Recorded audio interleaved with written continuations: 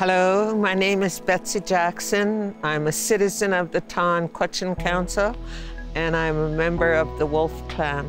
I was born and raised in Whitehorse, Yukon, and I've lived here all my life. And the land and the culture have always been a part of my life. Every summer, I went to Carmack's with my grandma to fish camp. As a young person, I was not allowed to help cut fish until I could handle the knife without cutting myself and not make a mess of the fish when I'm cutting it. So in order for my grandma to teach me, I had to sit and watch her cut fish. And so I would sit and watch her cut fish all day and pay attention to the little details. I was 12 when my grandma told me I was old enough now and that I was going to be changing to a young woman soon, and so it was time to learn how to cut fish. We would hang the fish in the cache, and then our other job was to keep the smoke going. And back then the fish were really big in size as compared to today.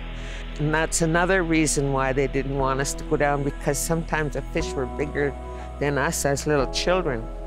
The impact of the salmon decline, especially of the Chinook salmon, is such a significant effect on us as a peoples.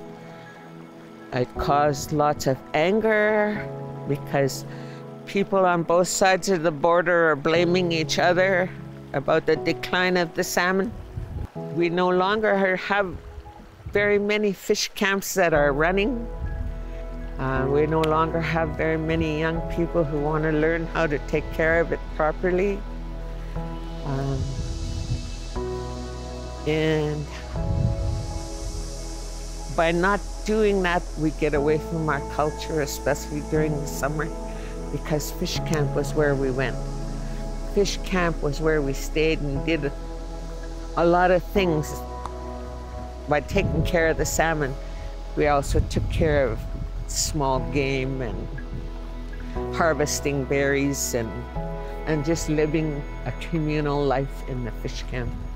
So a lot of those things are gone. So now we turn to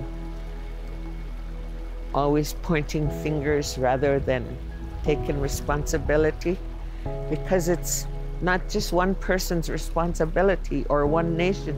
It's all of us that have that responsibility for our future generations that are coming behind us, because it don't stop here.